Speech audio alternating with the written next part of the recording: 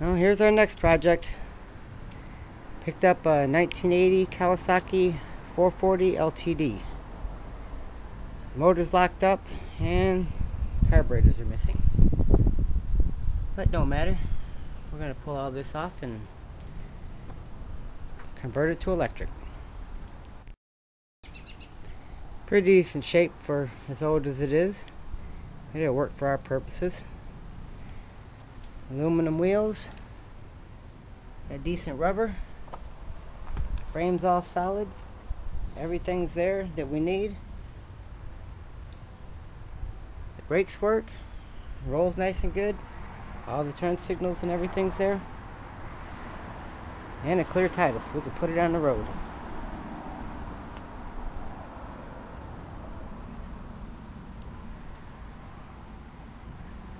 So I'm gonna get it weighed first. Start off, we know exactly what it weighs, just the way it's sitting now. And then I'm gonna pull off the motor and transmission and most of the other things that aren't needed. And then we'll see what it weighs. It's gonna be fun. Now I took El Dingo for one last ride.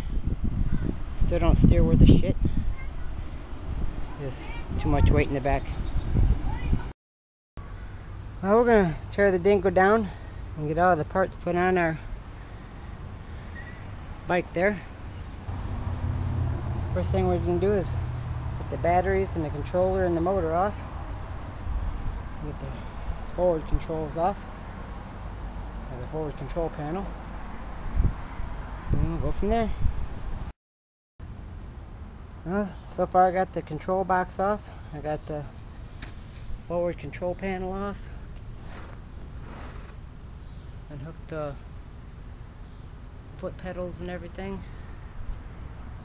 Got the control panel. Control panel sitting there, and then the control box is here. Got the batteries inside on charge. Next, we'll get this motor off. I would think our motor would go roughly about right there. And we still got all the rest of the space for other stuff. Back in there, but about right down in there is where this center sprocket has to be.